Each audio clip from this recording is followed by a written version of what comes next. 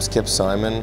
I'm a managing partner at Captive, and I'm also the president of an apparel company called 22 Fresh. Yeah, if I could have a beer with anybody in the world, it would probably be Dwayne "The Rock" Johnson.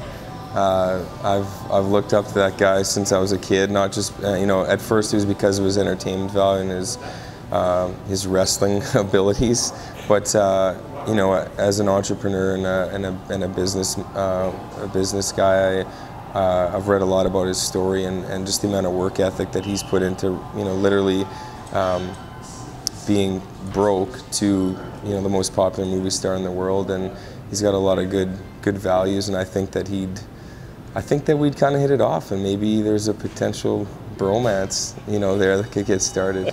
So I would say The Rock. Well, one of the things I would ask him is how he finds, he looks good all the time in his clothes. So I was going to ask him, if he had a tailor or a certain brand of pants that actually fit guys with massive legs, because that's a problem I'm still looking for a solution.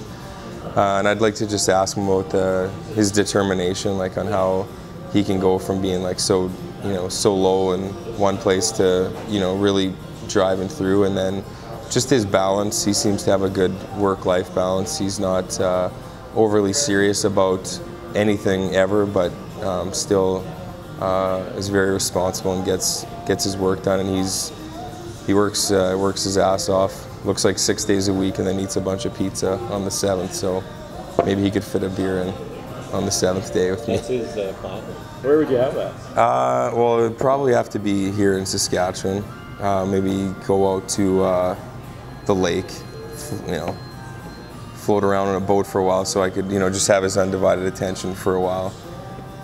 Because if I took him somewhere public, I wouldn't probably get as much time as I wanted, which sounds pretty creepy, but I really like The Rock.